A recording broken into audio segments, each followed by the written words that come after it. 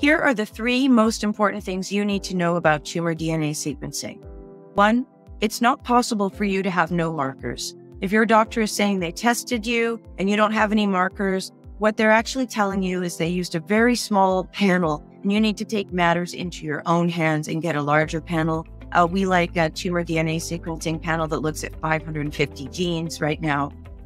The other thing that you need to know is that the data that comes out of the machine after your tumor tissue has been tested is not complete. It needs to be properly analyzed. You can't just take a test report and hand it to your doctor and trust that everything's going to go well. Because what happens with those test reports is they're just pumping out information about the mutations that were found, not how those mutations affect each other or whether you have any desensitizing mutations that might affect the ability of that treatment to work. And those test reports also don't look at things called variants of unknown significance. They actually are very significant and they can be analyzed and they can often get in the way of your treatment working.